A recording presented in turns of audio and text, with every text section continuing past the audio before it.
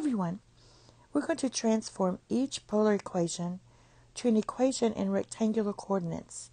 Identify and graph the equation. We have r times secant of theta equals 4 and r times cosecant of theta equals 8.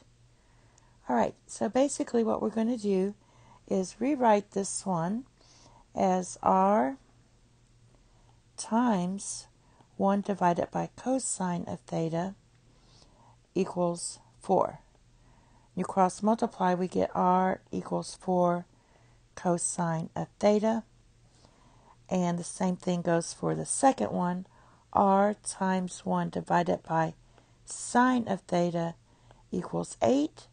So r equals 8 sine of theta. Now these are circles, and we'll look at that after we get our rectangular coordinates. So to get the rectangular coordinates, you multiply through by r. You get r squared equals 4r times cosine of theta. Now let's use substitution. For r squared is x squared plus y squared equals 4, and r cosine of theta equals x. Now let's group our x's together and subtract 4x from both sides, and also complete the square for a perfect square trinomial. So you take half of 4 and square it. That gives you 4. Then we have plus y squared. Since we added 4 to the left-hand side, we also have to add it to the right-hand side. All right, now let's condense our perfect square trinomial as x minus 2 squared plus y squared equals 4. This gives me center 2, 0, and your radius equals 2. All right, for this one, we do the same thing. Multiply everything through by r. You're going to get r squared equals 8r sine of theta.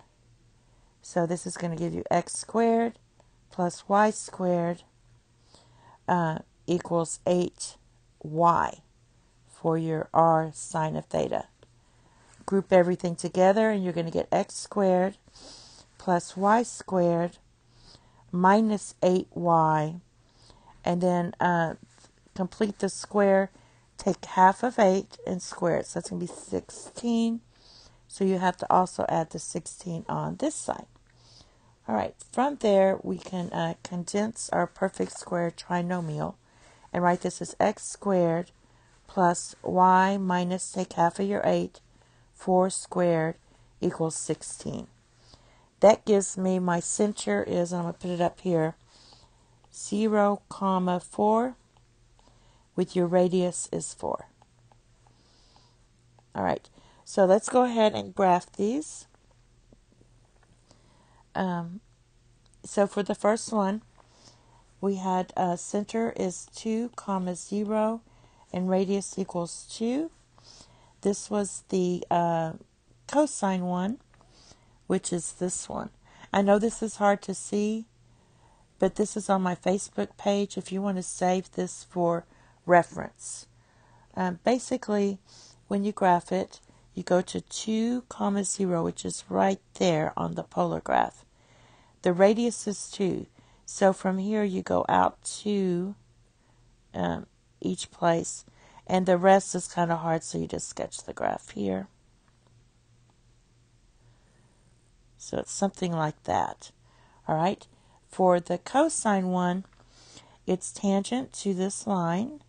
That means it touches it. And it's centered on the polar axis here. The second one, we had the center was 0, 4, and the radius was 4. So we go 0, 1, 2, 3. Wait, 1, 2, 3, 4. So right about there. And then we're going to go out 4, 1, 2, 3, 4, up 4. So let's put the center in 1, 2, 3, 4. All right. And then just draw your circle Try to make the radius look similar here. So there's your circle, as much as I can get it there. Basically, that's this one. It's tangent to the polar axis here and centered on this line, theta equals pi divided by 2. And that's it. Thank you. Have a nice day. Bye-bye.